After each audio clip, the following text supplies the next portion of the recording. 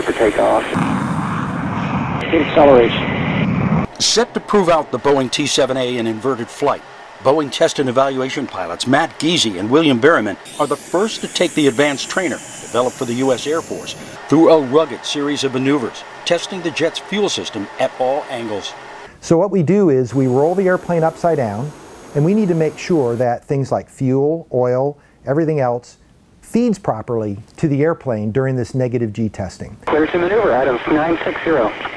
Cutting through the skies over Missouri, the agile advanced trainer lines up for the first crucial test point as a chase plane follows. Okay, Bravo's visual, we're starting to close. Tally ho. On the ground, test engineers in the telemetry room monitor every system on the jet and give the crew the go-ahead to invert at high speed. Data's ready, verify chase in position. Chase in position. So here we go. 3, 2, 1, now. Rolling the jet over, the head-up display gives a pilot's eye view, icons spinning, as a cockpit camera captures the world turned upside down for the aircrew.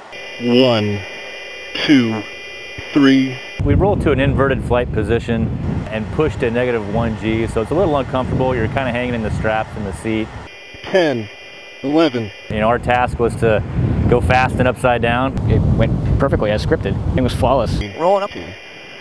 Historically speaking, airplanes need to demonstrate the capability to operate for some period of time in maximum afterburner at maximum fuel flows at -G.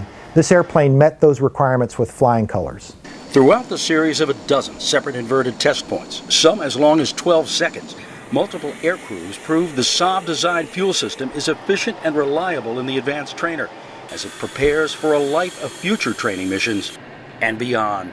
It's a great trainer lead-in to the current fighter fleet, but at the same time it could serve multiple roles as a light attack or otherwise fighter. We're at 67, 1250 at 11.